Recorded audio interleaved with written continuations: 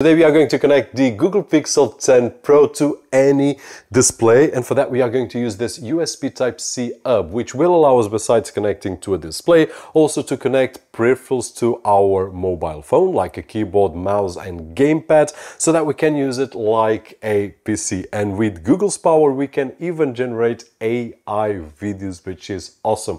I'll be using this Philips 5K, and in this particular case I wouldn't need a USB Type-C hub or even a KVM switch, but we will talk about that in another video. But for most displays we don't have that luxury. So if you want to take advantage of your display, it doesn't matter if it's new or older, and you don't have a KVM or hub integrated, this might be a really simple solution in those cases. And if you don't want to connect your Google Pixel 10 Pro, you want to connect your MacBook Pro or Windows computer instead, then no problem at all, because we can use it the traditional way. Now, it's called the NEWQ USB Type-C hub 8-in-1. It has two USB Type-A ports, one SD card slot, one HDMI output and four USB Type-C ports, one of which supports charging up to 100 watts. So if we have a laptop or phone connected, we are good to go, because it can charge up to 100 watts, which is a lot. Then it has a USB Type-C cable so that we can connect either to a laptop or to any phone. And that's it. In this setup I did connect the Google Pixel 10 Pro, plugged in a keyboard and mouse, and then connected the HDMI cable to the Philips 5K.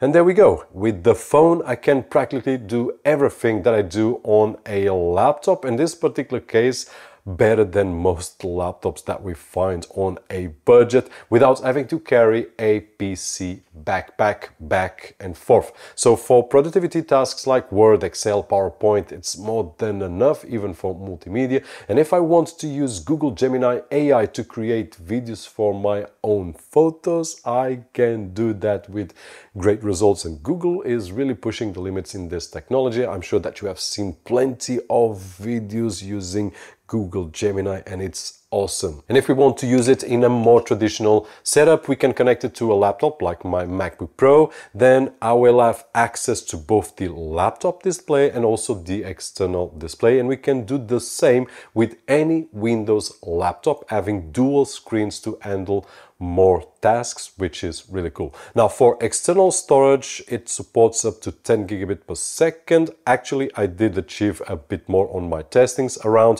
1500 megabytes per second on writes and 800 and something megabytes per second on reads, which is great for file transfers. If you are using your setup for video editing or photo editing and you are worried about the speeds that you will get, 10 gigabit is great for big file transfers. These are only three examples of the multiple situations where we can use this USB Type-C hub to improve and expand our setup, whether with a phone or with a laptop, but at a affordable price in a really simple way, where I just need to plug in this cable and then all the peripherals right over here. That is it. Once I'm finished, just unplug it, go away. Once I get back, just plug it back in, either the phone or the laptop, and there we go. Now, this Philips right over here is a display that I'm testing out, and it doesn't require any KVM or hub, but this is a luxury, because most of the displays that we have do not have any kind of USB